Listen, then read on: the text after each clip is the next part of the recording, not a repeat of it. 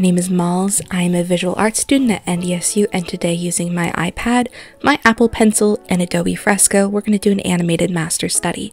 We're going to be looking at the Mona Lisa today, not for any particular reason, just because I thought she would be a good subject for this sort of observational study.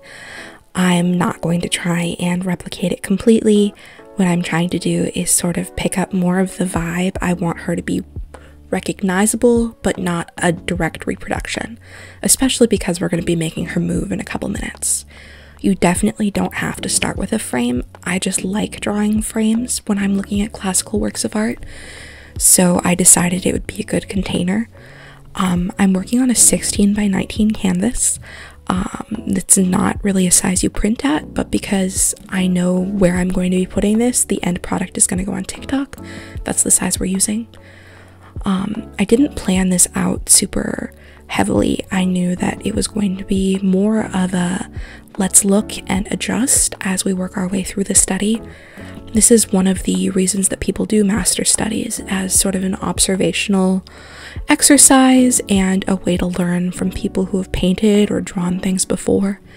I realized after going in with color that I'd gone in too soon, and it would be smarter for me to sit and carve out some of the features a little bit more with one tone of color. I liked the green. I adjusted some proportions here and there, changed the bangs, and now I'm adding in my first sort of mid-tone layer of color. I adjust for size, and now I'm adding in a glaze on top. So this is a technique people use a lot of the time with oil painting, where they make the painting a warm tone like orange, or sometimes people use green, which isn't that warm, but that's less of the point. And then you add your flesh tones and fabric tones on top of that. It just adds a nice warm background, and sometimes it can help things pop. So I work with that, and now we have a good base for other warm neutral tones. Here I'm adding in some of my introductory level shading and my introductory colors for this fabric. I am doing not the colors from the painting. I tried some color picking originally, but I wasn't really liking how it was turning out.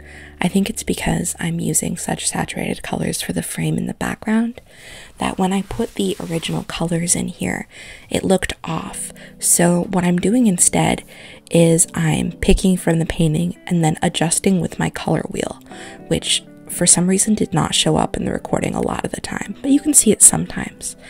And now that I'm working with these new colors, I'm trying to figure out the type of clothing she has with the levels of contrast in the original painting. Sometimes it's a little difficult to see. So I'm adding in these arm wraps and the shawl. And there are some colors in there that are definitely not on the Mona Lisa. There's not that tangerine orange, but it works in context of the little illustration we're doing here. I'm not heavily rendering this. This is a very painterly, loose style. I just want her to be noticeable, but I'm not going to try and do the shading that Da Vinci did on her bodice or anything like that. It's not important to me for this study.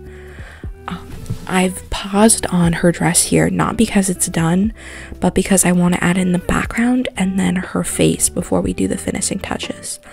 This is a really loose background, sort of following what's in the painting, but also giving her some space, understanding that this is not something that's going to be big. This is going to be seen on a phone screen. So now we're going to get into the animation now that we have this background in. This is called a frame by frame. It's the animation where you draw every frame of the animation. It's silly to say, but my goals for this are to make her blink and to make the Mona Lisa smile. I'm starting with her eyes. That's just the way I always find frame by frames easiest. And how I'm going to make it look like she's blinking is I have her eyeballs in that sort of really pale pinkish color because white would look weird here. And then I'm going to take a more neutral color for her eyelids and create parentheses. That way it looks like they're closing, because your eyeballs are orbs. They're almost like a marble. I'm going to do the same thing with the eyelashes. and I forgot that I didn't want eyebrows here, so you're going to see me fiddle with those a couple times. They're going to come off the end because I really didn't like them. I'm going to do that same stepping back and forth and adjusting, basing everything off of the marker of those eyelids for the irises. And this kind of is a little bit dizzying when you look at it because of all of the back and forth. Because this is going to be less than a second of footage, I'm going to loop it, but I have to make sure it still looks believable as I'm doing this blink. And now we're doing this smile. You're going to see the eyes move at the same time because I'm just setting these all on the same frames. I'm doing this whole thing in a series of 9, and I'm going back and forth, making sure the smile looks believable, making sure I don't have any stray marks as I continue this. And now that I'm comfortable with how the eyes look, I know that I can add some of my finishing touches here. The eyelashes are so dark that I've realized her hair needs a significant amount of contrast. I want to add some more refinement on her face, making sure that I cover up a blemish I'd accidentally put in there.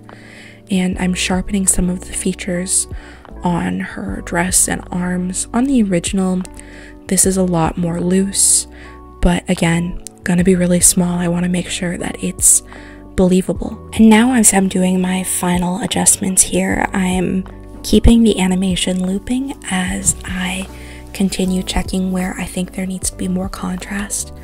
I've realized that I want a darker line around the frame to show a shadow, and that I want some more details on the frame, like the frame inside the Louvre.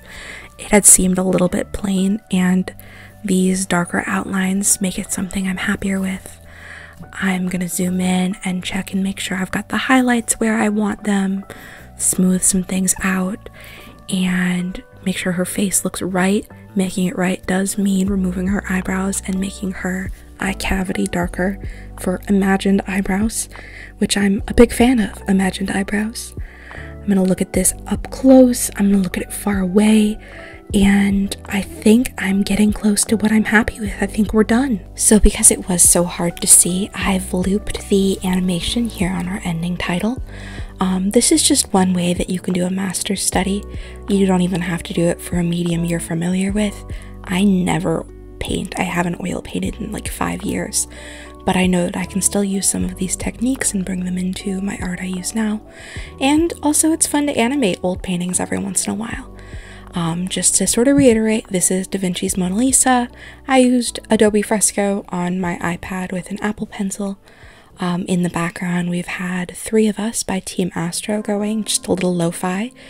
And here you can find the socials for the university, the Office of Teaching and Learning, and me, in case you want to see other animations I make or other things the department makes, or other videos for the Office of Teaching and Learning. Thanks for drawing with me, guys. I really appreciate it.